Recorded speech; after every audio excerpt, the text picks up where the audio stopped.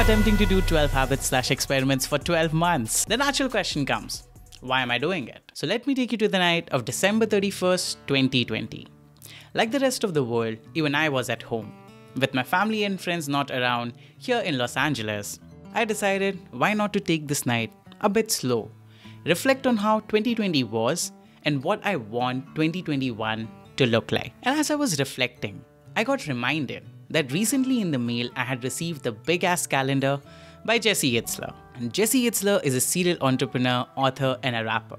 He has shaped his life around a core concept he calls build your life resume. Whether it's staying with the monks, training with the Navy SEAL, running 100-mile under 24 hours, or learning how to play a harmonica at the age of 52. Living a fulfilled life is what he aims for. The philosophy behind the calendar is that it is easy to get caught in the daily grind and lose sight of what's truly important. The time just rushes past us, and at the end of the year, we wonder, whoa, it's end already? I want you to take that trip, spend time with family, go on that date night, watch that movie, read that book. And if we don't stop to reflect on them, the cycle continues. In his words, we are all running out of time. So on the calendar, you put the things that you love to do with the people you love to do it with. You don't put the work activities, instead you put life activities and adventures that truly makes you feel fulfilled. With the calendar came his Build Your Life Resume videos.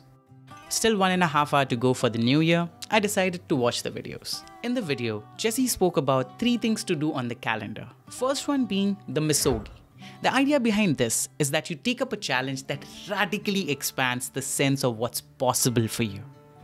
The odds are stacked against you and there is more than 50% chance of failure. You know, something that you really wanted to do, but there is a lot of fear around it. But if you just do it, you will come out as a whole new person with a whole set of new revelations, new reflections, new experiences. And you would see yourself in a whole different light. That's what misogi is for.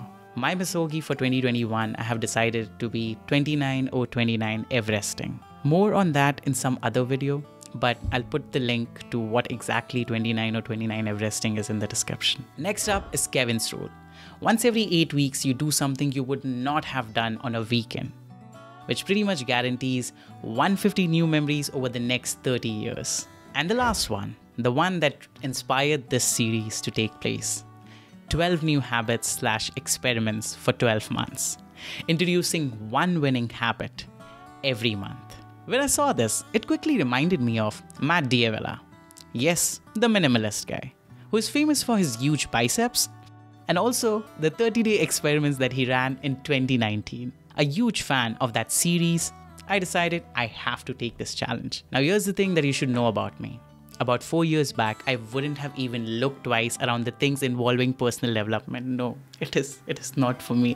I was not at all conscious what exactly is personal development, let alone actually going deep and trying out different habits. But the past 4 years have been nothing short of magic for me. I've spoken about my origin story in the first podcast that I did. The link is right over here, so please check it.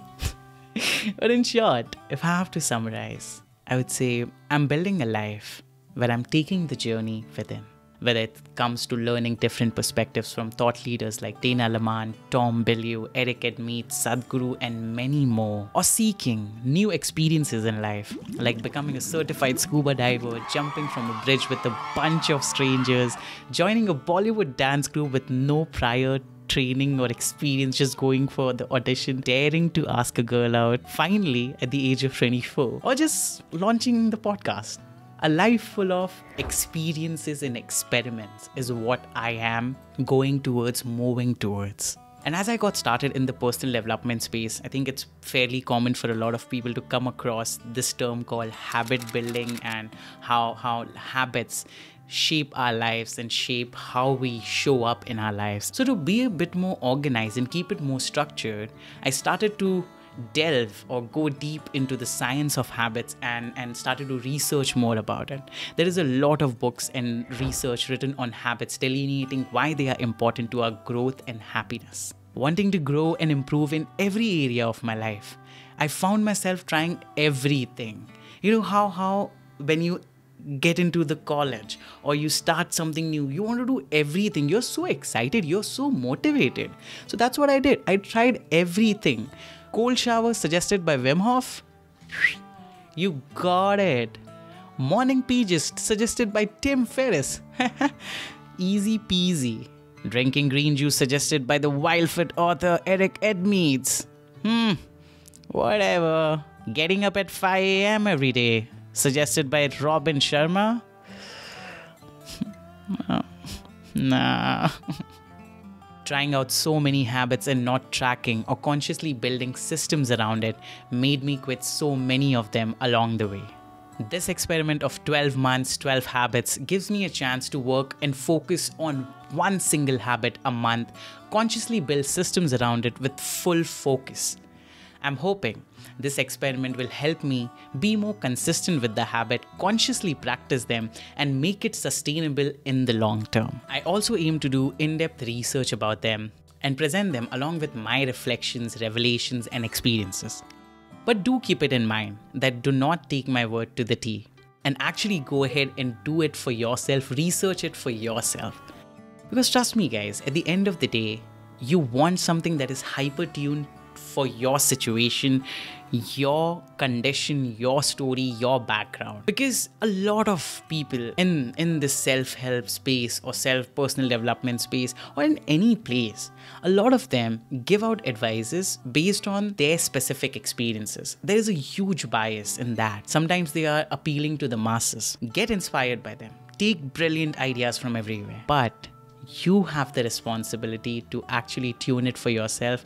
Trust me, I have done that mistake to just take ideas from amazing people out there and just follow it to the T, not designing it or crafting it for my own personal need or my situation, and ultimately failing because I blindly copied the ideas and ultimately blaming the idea where the idea wasn't bad.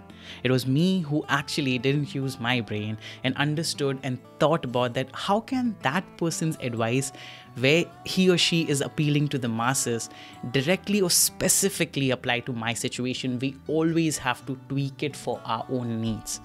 So tune it, be mindful, and do your own research, tune it for yourself, and then see the magic unveil. So let's go back to the night of December 31st, 2020. Still 10 minutes remaining for the clock to hit 12. I finished the video, quickly jotted down 12 different ideas for habits/experiments that I really want to do.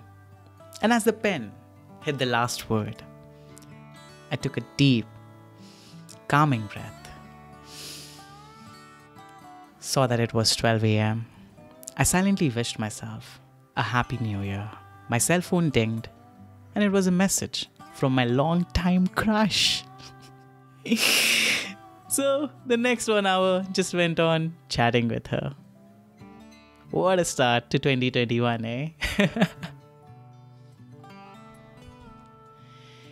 Thank you for making to the end of this video. I would love to give a quick shout out to the sponsor of this video, Amit Pandey. Amit has a podcast. Wish I knew that before. If you haven't checked it out, kya kar rahe ho? Go check it out. The podcast is about helping young adults, bringing in experts and a lot of just young people on the show and talking about the things that wish I knew that before. A lot of times we say, right? Kash ye pata hota. Wish I knew that before. That's what the show is about. So please go ahead and check it out. Yeah. And if you have made it to the end of this video, do drop it in the comments. Which habits/experiments do you think I'm planning to do? And if your guess is right, you will get a smile from me.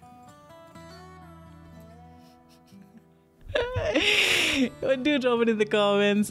If you have any suggestions for me that, hey, probably try this out, I'm pretty flexible to try it out, pretty flexible to change it on the fly. If you have some amazing suggestions, probably I might invite you to do it with me, and we can do it together, share our experiences on the upcoming videos. I might just interview you. So drop it. And with that, thank you so much for watching to the end of this video. This is Amit Pandey. See you next time.